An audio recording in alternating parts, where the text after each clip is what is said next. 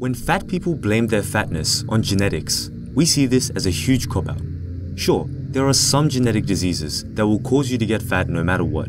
However, these are relatively uncommon. What about all those people who worked hard to lose their weight?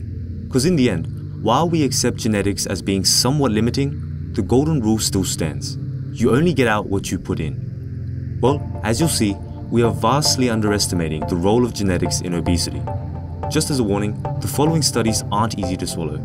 Okay, to start off, let's look at this study of 37,000 pairs of twins. The aim of the study was to figure out why some people end up fatter than others. To tease out the effects of genetics, researchers compared identical twins, i.e. those who shared 100% of their DNA, to fraternal twins, i.e. those who shared 50% of their DNA.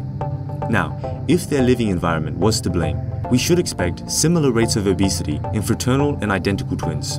The fact that identical twins share more of their DNA doesn't make a difference in this case because genetics don't impact your weight. However, if genetics did have an impact, we should expect identical twins to be more alike than fraternal twins. Using this logic, researchers analyzed 28 different datasets. Each of these datasets spat out a different estimate as shown in this graph, but overall, genetics accounted for somewhere between 45 and 85% of the reason for why some people are fatter than others, which is huge. Using the same measure, depression's heritability is only 50%. Now, you could say that being born with bad genes isn't the end. Ultimately, it's about whether you're disciplined enough to eat healthy and exercise, right? Well, genetics plays a role here too. One of the better experiments to show this involves 14 pairs of obese identical twins. For 4 weeks, researchers carefully controlled their diet and exercise. In terms of diet, everyone was only allowed to drink 400 calories of diet milkshake per day. In terms of exercise, everyone performed the same daily amount as overseen by an exercise physiologist. Then, everyone weighed in. Here's what the data looked like. So for example, this plot means that in the first pair, both twins lost about 6 kilos. Now, there's a lot of variation, with some twins losing 6 kilos and others losing 12. But what's important is that the amount of weight you lost was almost identical to the amount your twin lost, i.e., if you had the same genes, you lost the same weight. This suggests that genetics largely determines how your body responds to diet and exercise. The last argument I'll make is that other behaviors, such as your level of self-control, your level of metabolism, and even how big your appetite is, have all been linked back to genetics using that same twin study technique I mentioned earlier.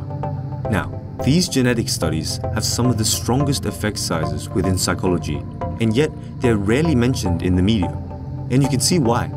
If we accept them as fact, then it means that a significant part of obesity is dictated by something we have no control over.